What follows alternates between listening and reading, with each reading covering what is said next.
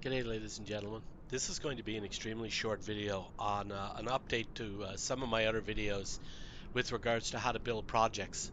Azobo, the developers for Microsoft Flight Sim, made some changes in the last update, which well actually kind of screwed up a lot of custom scenery.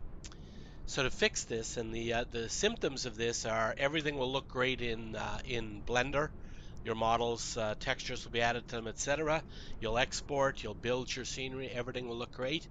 But in the editor, in here, you will not have any textures. So to fix this is relatively simple.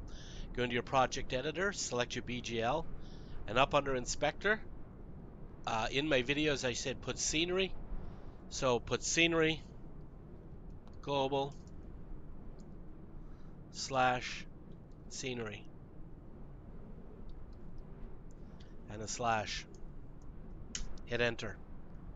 Then go into your custom models, scenery / world / scenery, and slash. Now when you build your project, of course, then you're going to go into your project and you're going to save this. Now when you build your project, everything should line up properly.